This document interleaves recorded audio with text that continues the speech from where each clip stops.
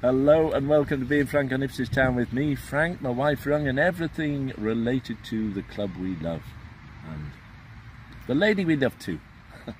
And the news is that Kelechi Iheanacho is interested in Nottingham Forest and Ipswich Town.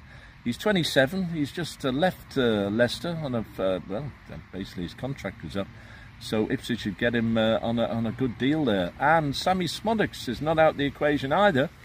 The Blackburn Rovers striker who scored 27 goals in the Championship last season, although not two good seasons before if you look at his track record when he was at Peterborough. But he had a wonder season, a bit like Daryl Murphy when he was with Town. I think he scored something similar, didn't he, in the Championship all those years ago for Ipswich. Anyway, will we get him? Ipswich are still in talks apparently, but Blackburn want 20 million. Ipswich have offered somewhere between 6.5 million. They'll probably meet somewhere in between, I guess. Alright, well, before we go any further, we've got new subscribers to mention. Andy Maynard, George Corney and Stephen Parker. Welcome on board the Tractor Boys Social Club. We do this every single day of the week. And somebody else wants to mention, he said he's not a new member, but he'd like a shout out. Jay Hammond, welcome, my friend.